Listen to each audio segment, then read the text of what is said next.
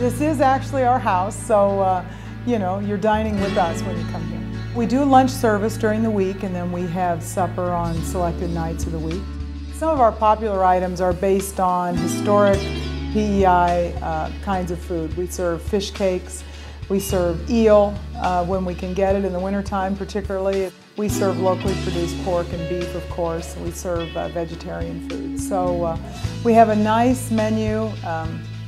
It's casual atmosphere. It's almost like dining in your grandma's house, something like that. So it's a casual place, and we like everybody to be relaxed and happy. If you don't make it here, I'm sure you're going to find lots of great food someplace else. You know, Island is just, especially in the summertime, it's a great foodie destination.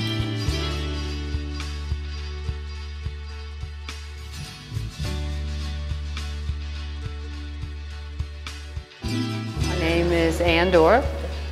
I am part owner of Sir Isaac's Restaurant and Mr. Gabe's Pub in Montague. We have a family theme restaurant. That's why we have the photos on the wall there.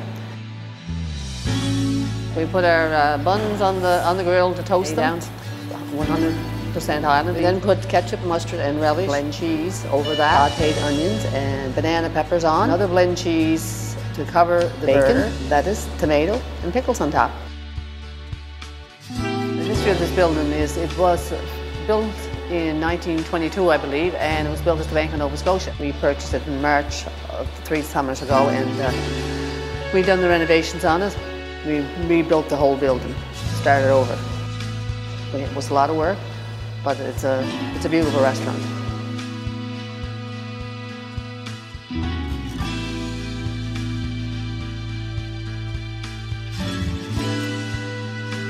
This is Suzanne. This is Tracy. And we're at Carr's Oyster Bar in Stanley Bridge. Oysters come just across the road in the river there on our own lease. Freshly shucked by all the girls here at Carr's Oyster Bar. We have our own lobster pound on the wharf. So we have the oysters, of course, mussels, lobster that comes in fresh. We can watch bridge jumpers all afternoon. You see the mussel boats coming and going, the deep sea fishing boats, and people fishing off the bridge.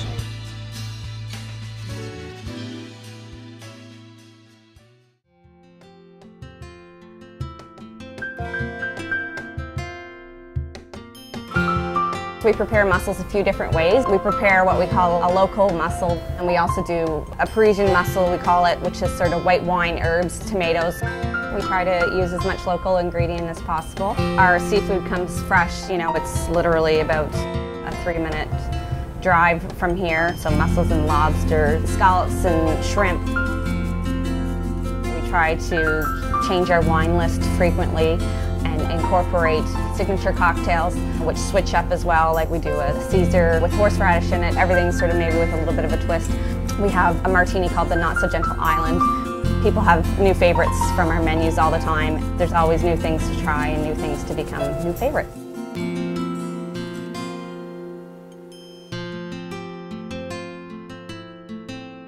I've been here since 1984. My dad and Sterling were original owners from 1958. They've renovated 3 major renovations since 1980 and now serve 45,000 lobster suppers a season.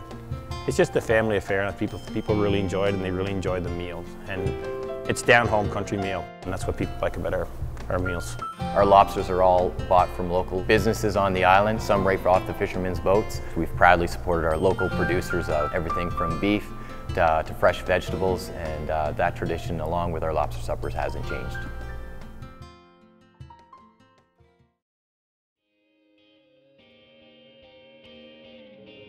We're a hidden gem, so as soon as people come up here and see the view, it's just like, you know, it's one of a kind, really. You get the ocean, the River Clyde, the rolling hills, a little bit of everything. We get our halibut from Durand's, locally in Rustico, and we cut them ourselves. All the desserts are from scratch, and we make them here. Whatever's in season starch-wise, like new potatoes or baby reds. Like when you come to work in the morning, you're proud of what you put out, and you're happy to come in because it's a beautiful spot. You know, people are going to come in, they're going to sit down, they might be having a bad day. They have a meal, they're happy, they're delighted, and they walk out. Yeah, it's a great place.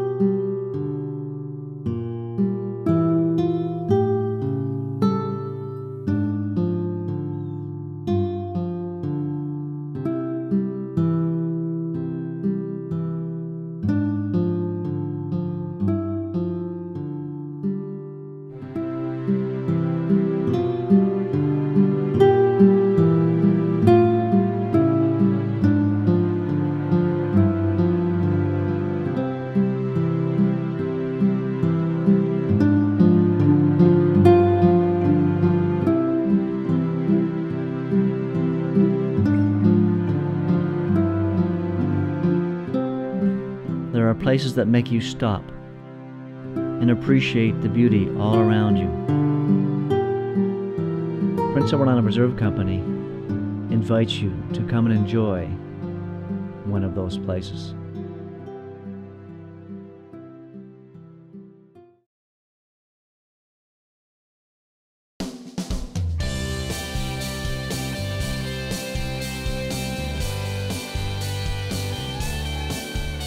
Everybody, you know, we're in shellfish mecca, potato mecca, so the more notoriety we can bring to the land and the beef and our cattle farmers, you know, that's a good thing. People need to know that beef doesn't come in a white styrofoam container with cling film on top of it with a price tag, right? It's homegrown, it's thought of, it's nurtured and taken care of really well here on the island. We've got a great system of farming on the island, and the animal husbandry practices are ethical on the island as well, and no feedlots, no pressure feeding, and so those are good things.